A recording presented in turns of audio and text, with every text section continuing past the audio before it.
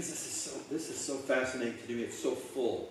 And everything about Ephesians is just full. We'll take it. Remember where Paul is encouraging the church. This is just a rich letter filled with the gospel, filled with all the good things of the gospel, but it's also a call to battle into victory. The Lord wants us to live in victory. How many know that? Do you know that?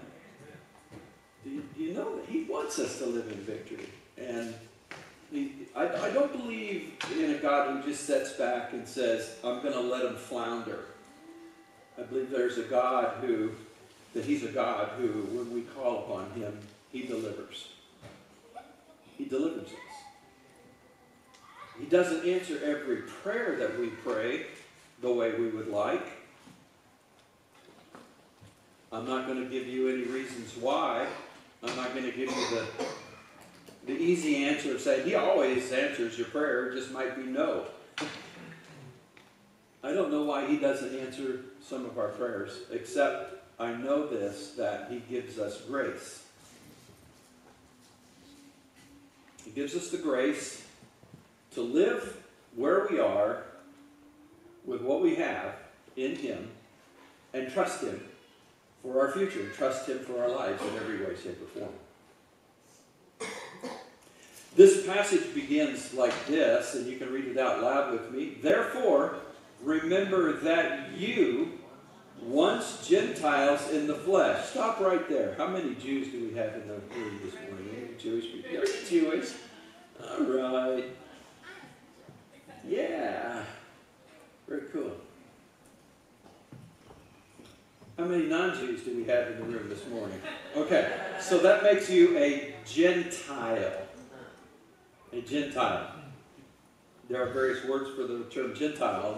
I'm not going to dig those words out. One's a Yiddish word that's kind of an interesting word. It's called goyim. But don't walk around calling yourself a goyim. I'm a goyim. Unless you hit your thumb with a hammer, that's a good word. I'm a goyim. But it basically means you're a dog.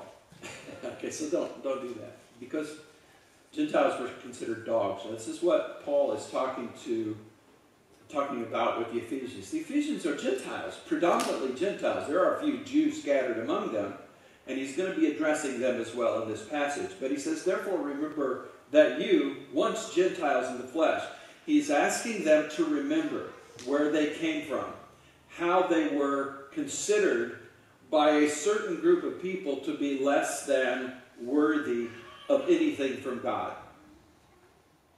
He's going to speak to that same group of people a little bit later and say that all of the ordinances and all of the commandments that they had that made them feel elevated above everyone else, Jesus abolished.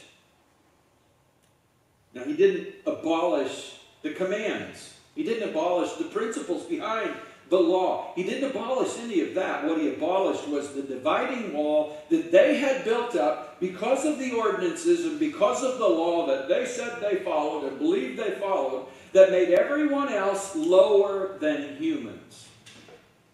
Dogs.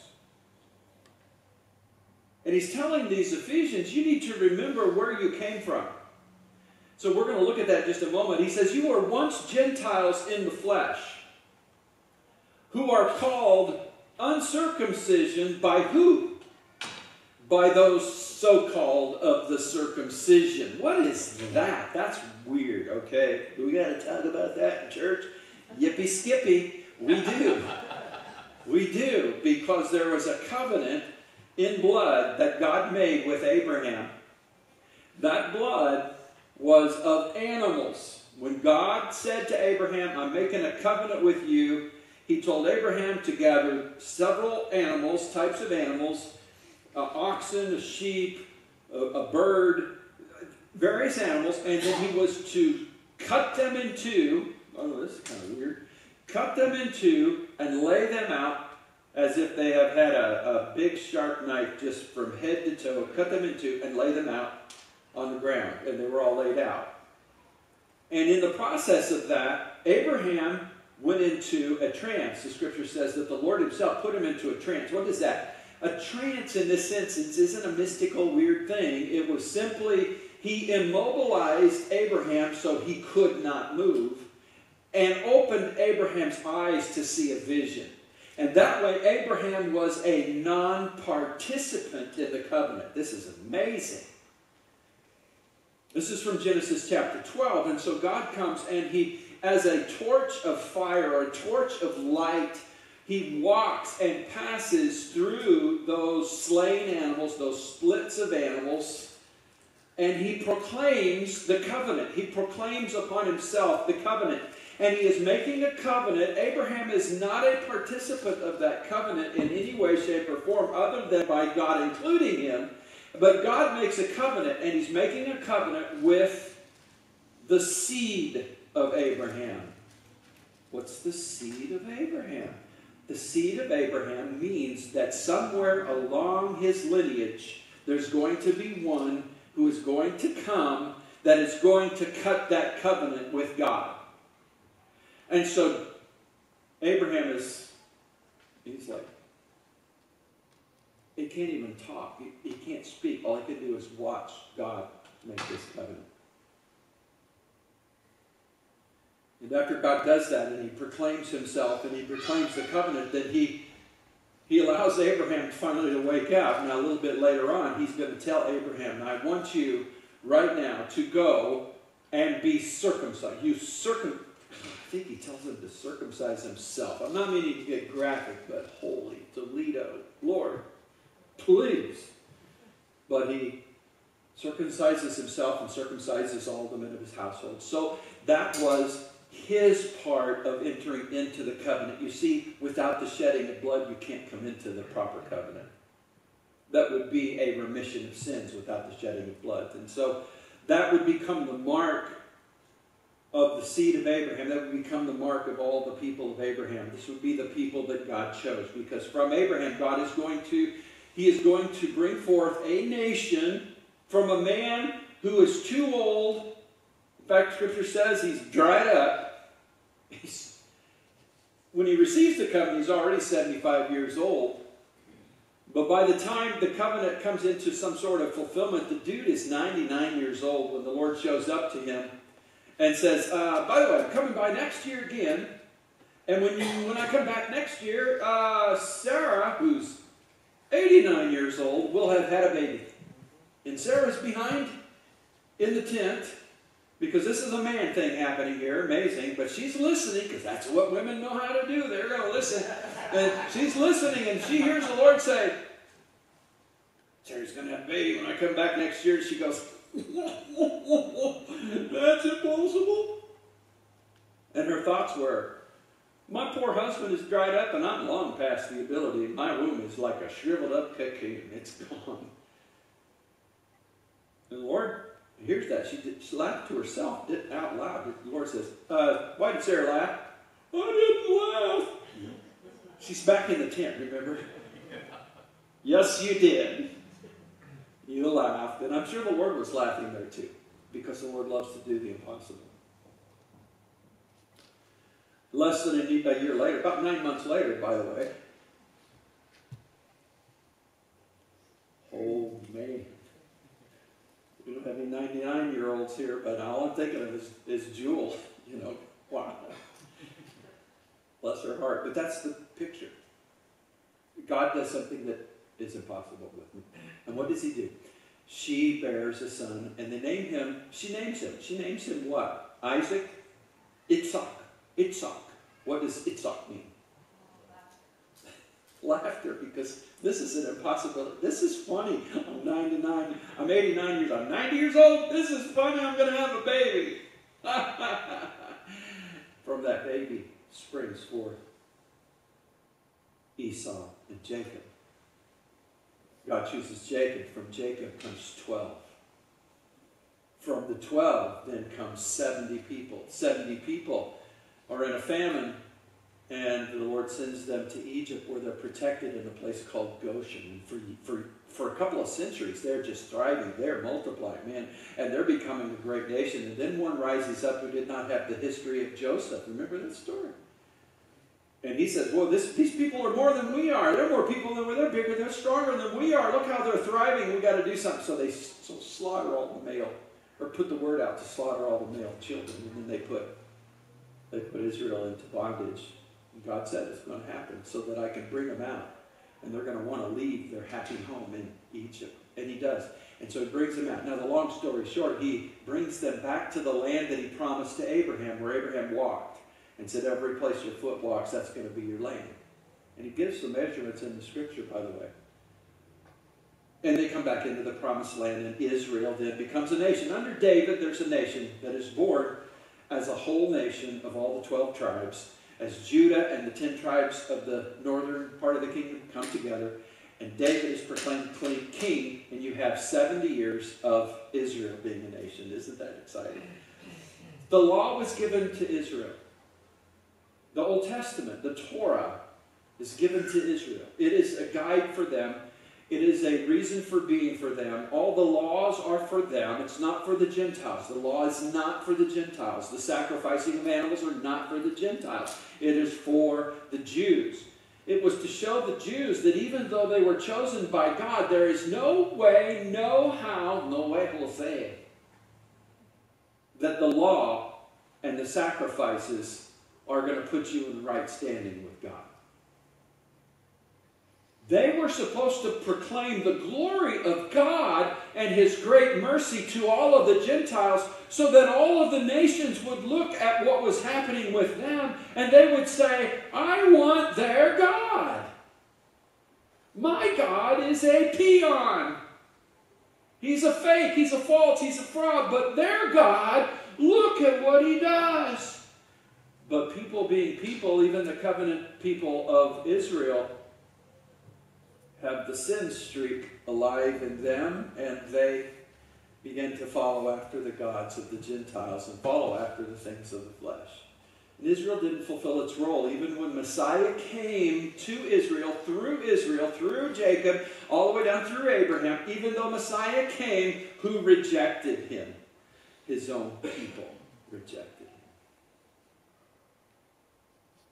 Now, the gospel then is pushed. The gospel is released by Jesus Himself after His death and His resurrection. He tells His disciples, He tells all of, and not just the 12 minus 1, He tells all of them who are following Him. The scripture says that He was seen by all of those disciples, and He was seen by more than just the 11. He was seen by this one, that one, this one, that one, and 500 others at one time. And so we know that He has now, after the death and resurrection, there's more than 12. In fact, there are 120 who have been meeting together in the upper room.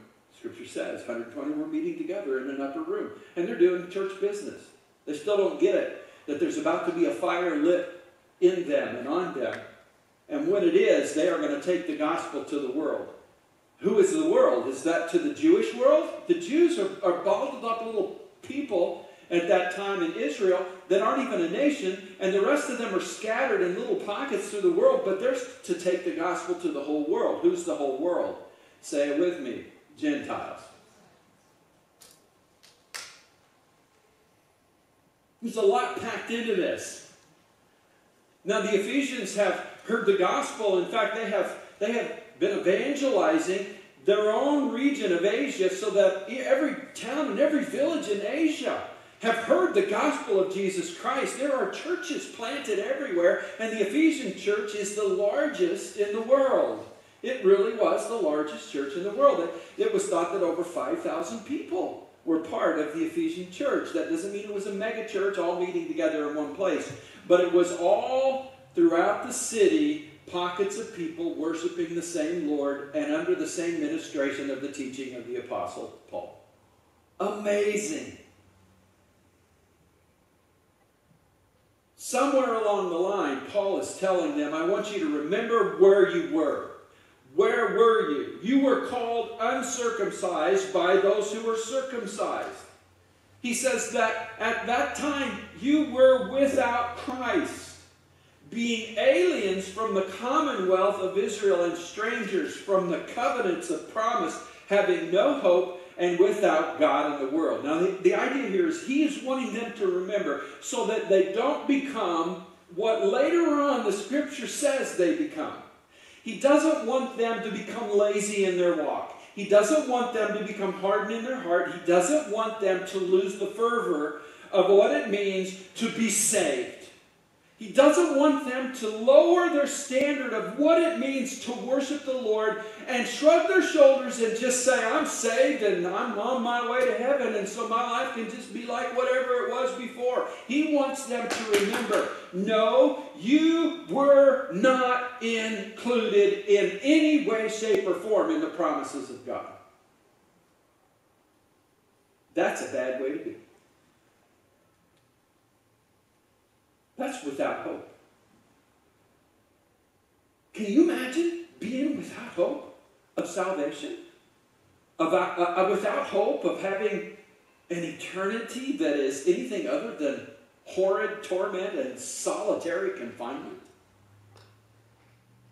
Or maybe you can imagine yourself as being like one who doesn't believe there's an afterlife and you're just going to live. You have no hope whatsoever. What's the point of even living if there isn't life that goes on? What's the point? That's hopelessness. That's despair. You can have hopelessness and despair with a smile on your face, with a beer in your hand. You can be happy and happier that you get the more that you participate in life, because eat, drink, and be merry, for tomorrow we die. What a hopeless life that is. And Paul said, remember where you came from. Wow, you were aliens. You want to know how bad it got for the Gentiles? The circumcision considered the Gentiles, any Gentile. These are the haughty Jews. These are the ones who are built up by the law and built up by the commandments. And we serve the true and living God, and He only listens to us, and He only loves His covenant people because we follow the commandments. Yay. Everyone else, listen to what they would say about Gentiles. Every one of the Gentiles, all they are is fuel for the fire. They're just fuel for the fires of hell. God's got to have a hell. He's got to have the fire of hell. Guess who is designated as fuel for the fires of hell? How many Gentiles were in the room? Raise your hand. Okay. All right. You. They were aliens. They were designated strangers. They were without covenants. They were without even the possibility of drawing near to God. You want to know how bad it was? It was like this. There's a temple. Right? There's a Temple Mount today. There's no temple on the Temple Mount, but there used to be a temple on the Temple Mount. It was big, beautiful, massive.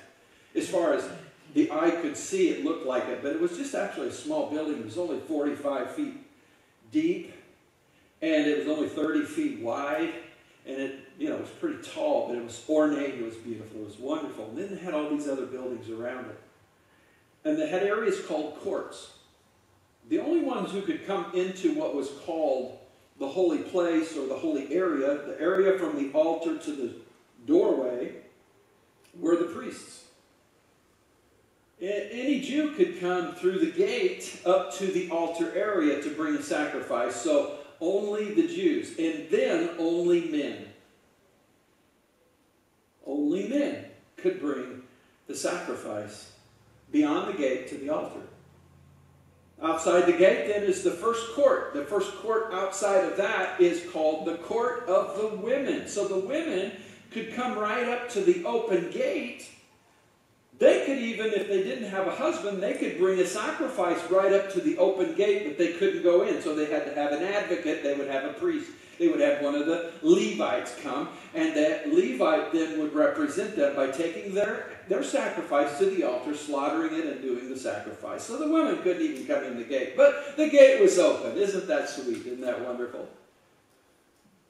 And then way back off in the corner, in a lower pocket, what was called the courts of the Gentiles. And there was no gate in. There wasn't a gate into the women, then there was no certainly gate into the courts within the temple. So there was a wall. They could see the sacrifices being performed because the altar was elevated, and they could look from their little pocket of the Gentiles. They could look above the wall that was created there, and they could see the sacrifices happening. So they let them come in. But on top of the wall, this sign said, this is the court of the Goyim. This is the court of the Gentile. This is the dog pound. Worse than that, it is said that there was a sign in place that said, death to any dog who dares to approach the holy place. Amazing. Now, I'm not painting a picture of racial or ethnic discrimination against the Jews right now, but that's how they were, because they did not understand the covenant and the promises that were given to them, that they were supposed to be a blessing to a world that was lost. They weren't supposed to be the haughty, proud, stiff-necked people that they were, who kept everybody out of the distance, so that even when Messiah came and said, I've come to the whole world, even bread is thrown to the dogs, guys, they said, no way, no how, we're going to kill you because you've equated yourself with God, and you would be so bold as to be with Gentile. And worse, you associated with Gentile women. The woman at the well in Samaria is a Gentile. And Jesus is talking to her. She's not only a Gentile woman, she's a Gentile woman dog. Do you follow? This is how far and how lost Gentiles were, with no hope, no covenant, no promises, no ability to even come close to what God had prepared for them, because there was a wall. There was a wall, and the wall was created. Because not of the Jews, but because of sin. Now, look what it says. I'm going to go a step further. But now. I love that. Say it with me. But now. But now. A couple weeks ago we did But God. It was But God. Before that was boom. Get over the boom. No, this is a good boom moment. But God. Boom. But now, in Christ Jesus, you who were once far off. Now, do you understand what it means to be far off? That's what it means. Now, as sinners, as normal, everyday, run-of-the-mill sinners in the world, we are separated from God because of sin. What's the wall? The wall is sin. You were once far off, but now you've been brought near by the blood of Jesus Christ, by the blood of Christ. For he himself is our peace and has made both one. What are we talking about? What's one? Who's both? One. The Jews who have misunderstood and lost sight of the truth of the promises in the covenant and are acting like big haughty ninnies, and the Gentiles who are separated far away because they can't come near because of sin and because of the big haughty ninnies. Jesus does something to make the big haughty ninnies not big haughty ninnies anymore, and the lost Gentiles not lost Gentiles anymore. And now they're one.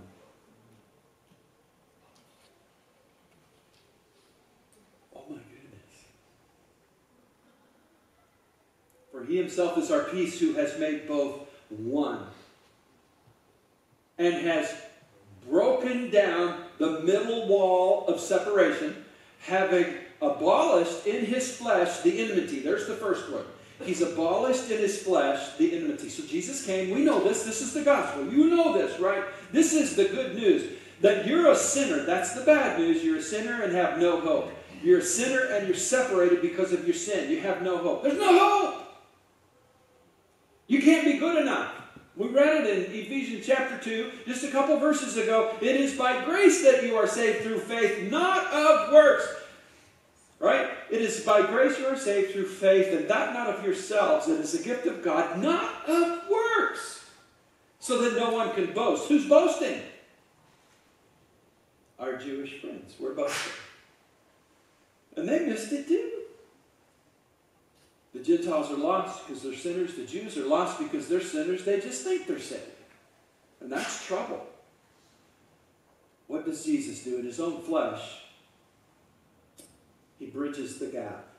He takes down the wall. Here's the wall. He breaks the enmity, that is, the law of commandments contained in ordinances, so as to create in himself one new man from the two. The word man there is not one person. It's one new body, one new entity, one new enterprise, one new something special. And what is that? Could anybody name to what that is? What is that? The church. It's the body of Christ. It's his body. We're both one. So we're no longer separated by Gentile or Jew. Praise God. In fact, we're not separated by men from women. Thank God. We're not separated from older to younger. Thank God. We're not separated Jew to Gentile. Thank the Lord. We're not. We're separated from sinners that we once were. Remember what you once were. When you came to Jesus Christ, you came out of enmity. You were enemies with God. Maybe you didn't even know it, but your sin made you on the wrong side of the war, the spiritual war. You were enemies, but then you came to Christ because of what he did, and now you're not enemies anymore. You are what? Family. Saved. Hallelujah. If that doesn't make you happy right now, I don't know what is. I don't know what is. I can't tell you how powerful that is, but we hear it so much, it's like, and that's why Paul is telling the Ephesians, remember where you once were. Because you're going. You're used to it. It's not new to you. He goes on. Thus making peace, that he might reconcile them both to God in one body through the cross, thereby putting to death the enmity. And then he came and preached peace to you who were far off, and to those who were near, for through him we have access into, by one Spirit, to the Father. Okay, so Paul is challenging them, and he's letting them know that there is no more separation. There's no more excuse. You are totally given the truth. You are given the word. You are given something because something was broken. There's a picture of this. I'm going to read this. I don't believe I put this up on slides. If they do, Gabe will catch it. But it's Matthew chapter 27, verses 51 through 54. This is so interesting to me. Adrian had a question on this. Oh, it must have been a couple weeks ago. And Diane had a question on this a few months ago. But here's what it says. Then behold, the veil of the temple was torn in two. So Jesus is on the cross. And something happens when he goes, into your hands I commit my spirit. And as Scripture says, he died. He gave up his spirit. He gave up the ghost. What happened? The earth shook, and the veil of the temple was torn into from top to bottom, and the earth quaked, and the rocks were split.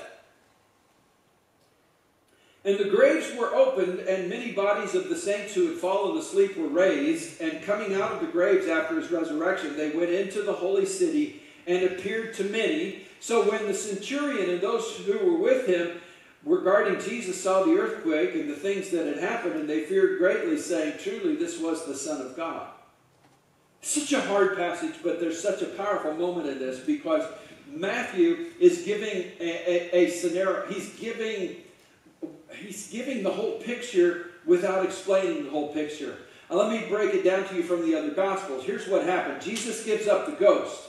Jesus is on the cross for what? Class? Our sins. And according to this verse, the sins of who? Jews and Gentiles. The Gentiles are totally without God. They don't even have a law. They're just floundering like zombies, like we talked about spiritual zombies last week or a week ago. They're just dead in there. They're just dead in spirit. They're dead. They're separated from God. They're just walking around living like zombies. Not the movie zombies, but inside they're zombies. But the Jews have the truth. They have the covenants. They have the promises. And Paul says this is a schoolmaster that's to show you there's one better who's coming.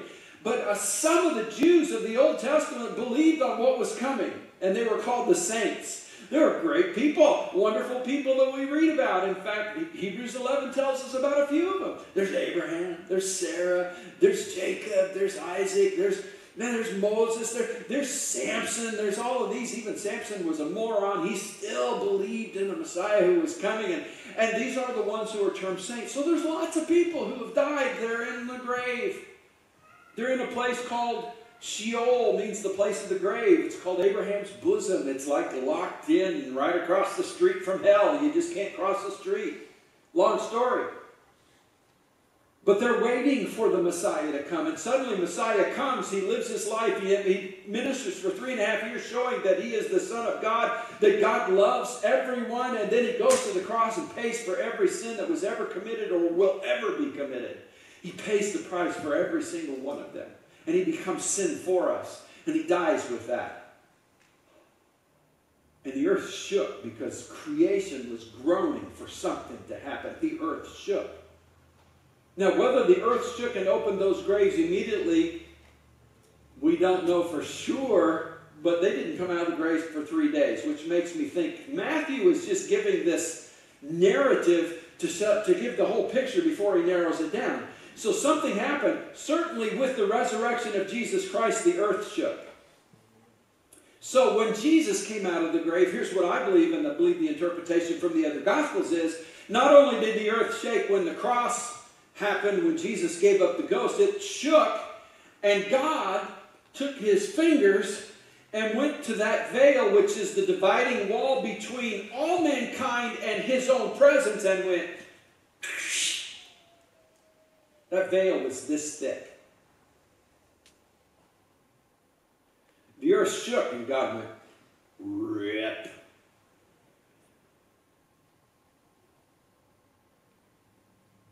Three days later, Jesus rose from the dead and the earth shook. And the graves of the saints were opened up. And they came out, not as zombies, not as dead guys walking around. It was the first fruits of the resurrection, of which Jesus was the very first of the first fruits.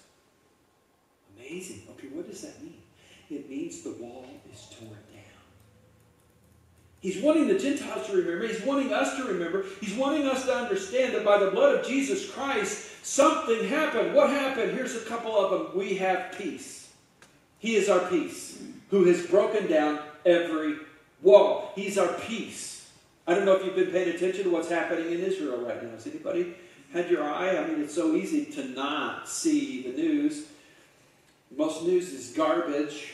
And I'm telling you, most news is garbage. It's so bad, it's garbage.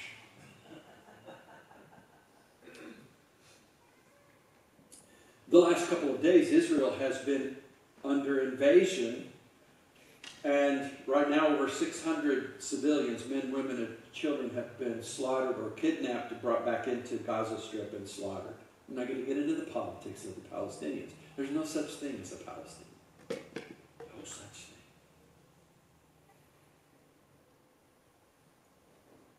And so now all these rockets are going back and forth again. You have all this slaughter of people, and you now have rockets coming from the north. And you have what appears to be the beginnings of a fulfillment of at least two scriptures. Ezekiel 38 is in the makings, and another one is Zechariah chapter 12, which talks about the surrounding nations of Israel suddenly coming in on an attack. Now let me share something with you. This is a little bit of prophecy. Please listen. Yesterday was the last day of what is known as Yom Kippur, or Yom Kippur, the day of the Feast of Tabernacles. It's a 7-day-long feast. And that 7-day-long feast ended on the very day that this new war started. 50 years to the day from when the 1973 Yom Kippur war started. 50 years to the day from September 29th. On the Jewish calendar, September 29th was the same day. Tishri something or another. And on that day in 1923, the League of Nations declared that it was finally okay for Jews to own land in what they called Palestine. Palestine means Philistines. The Romans named it Palestine. They named it after the Philistines, who were Israel's great enemies. And they scattered the Jews and named the land Philistines, the land of the Philistines, even though there weren't any Philistines. In 1923, Israel fulfilled a scripture where the Lord says in Leviticus chapter 3, when you come into the land and own the land, start counting. 50 years later is the year of Jubilee. 50 years later after that is the year, and 50 and 50 and so on. So what happened Friday was the second Jubilee. The second Jubilee. What does that mean? What does it mean? The Jubilee year is the year in which everything is set free. If you bought land from another Jew on the year of Jubilee, that land went back to him. Unless he didn't want it. If you had an indentured Jew who couldn't pay their bills and you've indentured them and they're your slave, in the year of Jubilee, that person is set free. And there's this great principle that happens in the year of Jubilee. Jesus stood up in the synagogue and he opened the scripture on his very first day of ministry. Stepped in the synagogue, he opened to that verse in Isaiah chapter 61, and he said, I'm here to proclaim to you the acceptable year, the year of Jubilee. This is now fulfilled in your hearing. And Jesus set the captive free. Why do I go into all that? Because right now the Jewish people are under siege, and it's going to get worse for them. The Bible says it. We are to pray for the peace of Jerusalem. What does that mean? We are to pray for that they live in peace. The scripture says they're not going to be in peace. It's going to get bad for them. So what does that mean? Oh, Lord, bring peace. Let there be peace. No. When they come to peace, all hell's going to break loose. Here's what it means. Pray that this verse right here, where they have been blinded, they've set up this wall, they believed in the covenants, they believe in the principles of the law. It's blinded them to the point we're needing to pray for them right now, that they see peace, because he is our peace. Jesus is our peace. I said all that to say this. You guys, gals, have access to peace. Because the walls have been torn down, and some of you aren't living in peace in your heart because you're all in turmoil, maybe because of the circumstances of your life or this or that, or you're feeling guilty or shameful. You have access to peace. Come to peace. Come to Jesus. Wow. Second one. We're one body. We talked about that. Ephesians 2:17 says he came and preached peace to you who were afar off and to those who were near. He preached to both of us.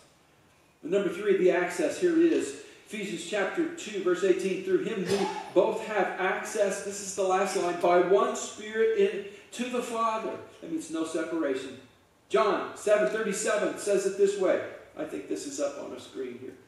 Remember what you are, but now let's get through all this. Let's get through that. Let's get through this one. Here it is.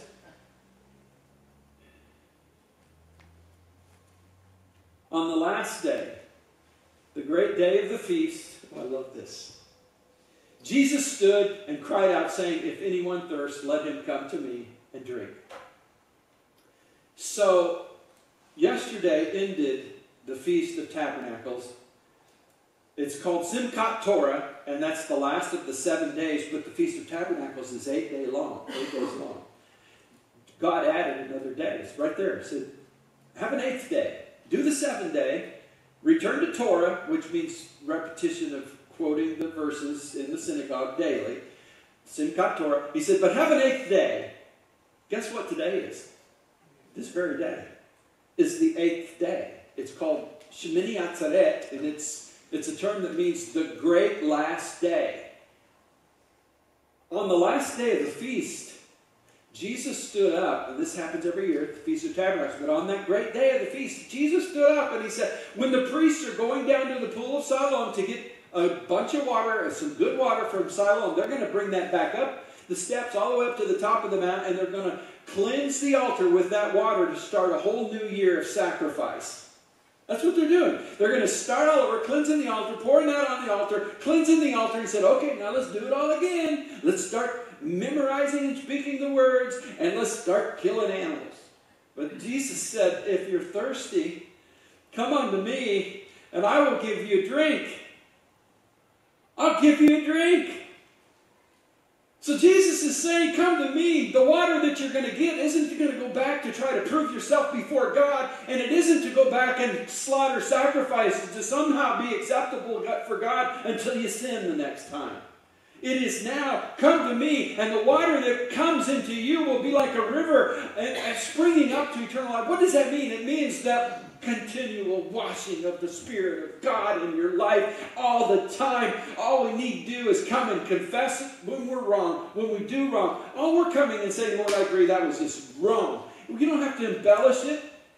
Sometimes you do stupid stuff and it brings pain, and yeah, it brings some tears and it does bring some remorse, but even that remorse isn't going to clean you. What cleans you is what Jesus did on the cross, and you come to Him and He cleanses you from unrighteousness, and the water is continually flowing. Can I get a praise God for that?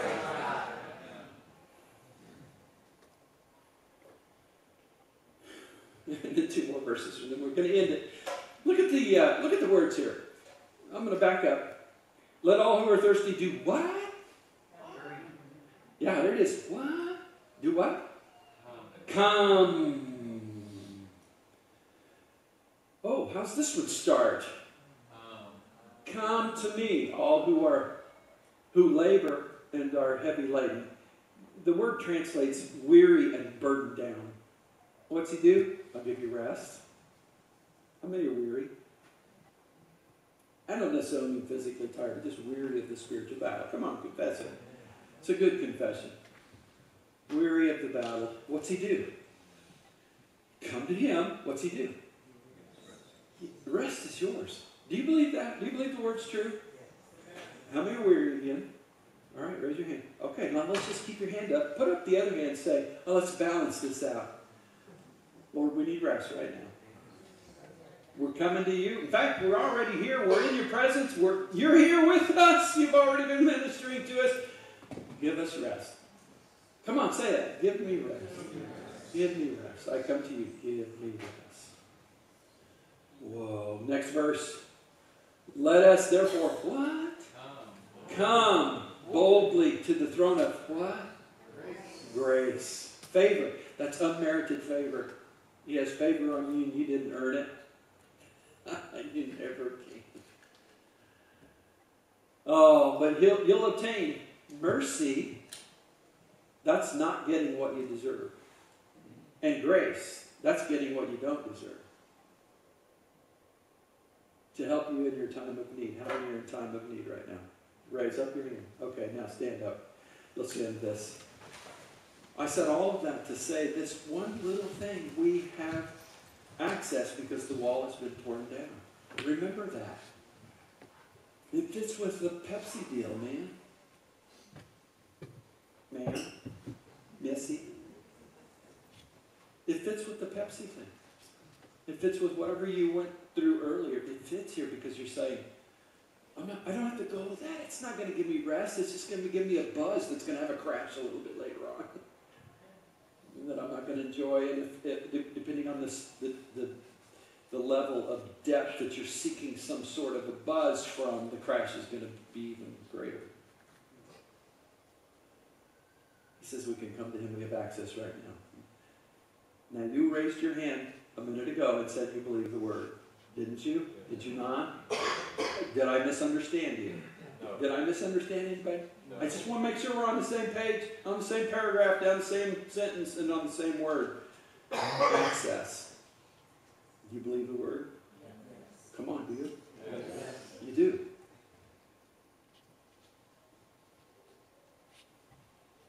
Come boldly to the throne of grace.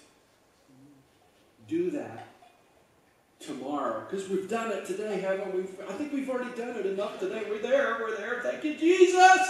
But tomorrow, when gotta have some Pepsi. These kids are driving me crazy. Not your own kids, but the kids you work with at school. Sometimes both. He's torn down the dividing wall on that one. They're all driving you crazy. So you reach for the Pepsi, right? Or you reach for the chocolate, or you reach for the whatever. Go to the throne first. Go to the throne. You have access. Isn't that cool? Whether you're Jewish in Christ or Gentile in Christ, there's now no longer Jew or Gentile. It's just free access to all of us who believe. You know that what makes me want to do? Jump. That's all I'm doing. Can you raise up a hand and repeat after me? Thank you, Father, for saving me. I believe in you. I believe God raised you from the dead. You died for my sins. You rose again from the dead so that I am set free and I have eternal life in Jesus Christ. No matter what happens with this body, I'm getting a new one and I'm with you forever. No more sorrow, no more sickness, no more pain, no more separation, eternal access, all the time, every day, every night, every hour, every minute, forever. In Jesus' name. Amen. Amen. Amen. God bless you.